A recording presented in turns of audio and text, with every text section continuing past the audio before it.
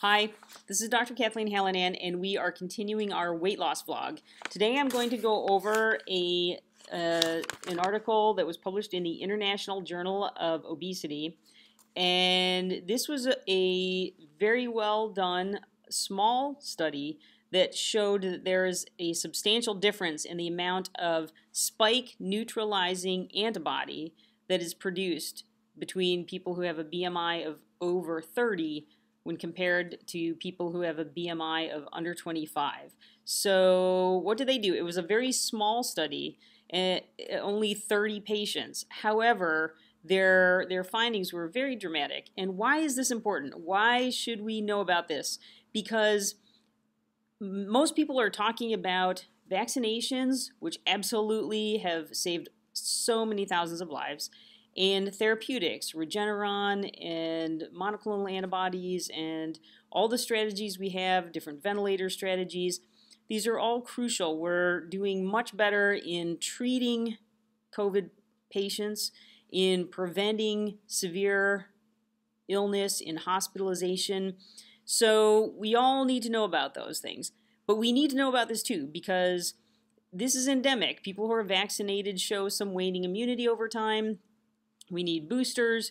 This is going to be here for a while. So what do we have to do? We have to reinforce the idea of helping get people to a healthy BMI. So that's why this is important.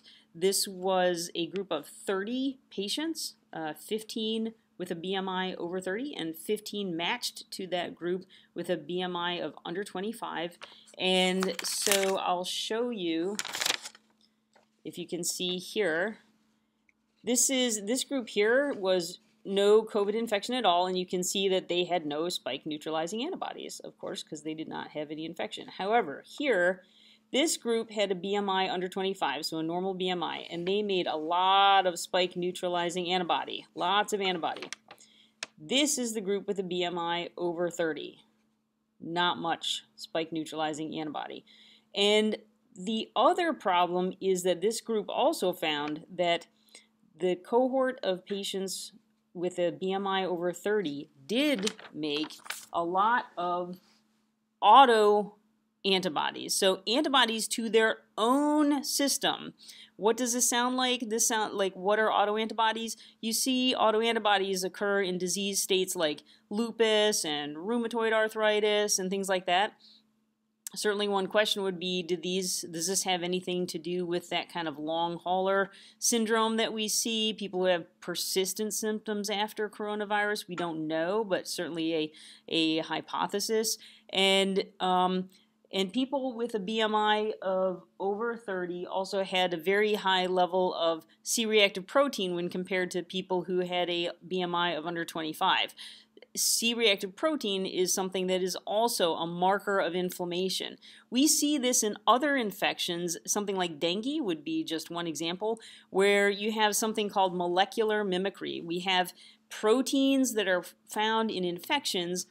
They're kind of similar to proteins that are in our own body, and then something kind of goes awry in our ability to make antibodies, and instead of making antibodies to the spike protein, like we would like to see, and that we do see in people with a BMI that's lower, if you have a higher BMI over 30, you don't make as much spike neutralizing antibody, hardly any actually, and somehow your antibody production gets skewed so that it starts attacking your own cells, and it makes a cascade of inflammation.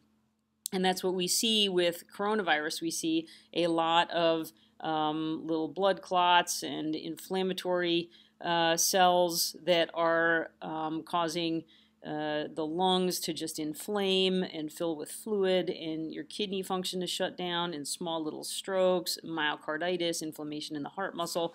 So there's a hijacking here that occurs of our normal ability to make the good antibodies that we want to see with coronavirus. So this is just really, really important.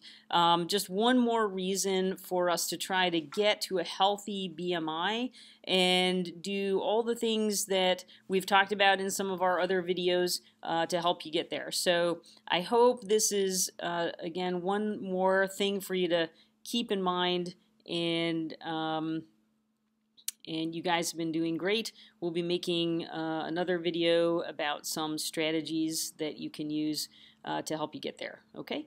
Thanks.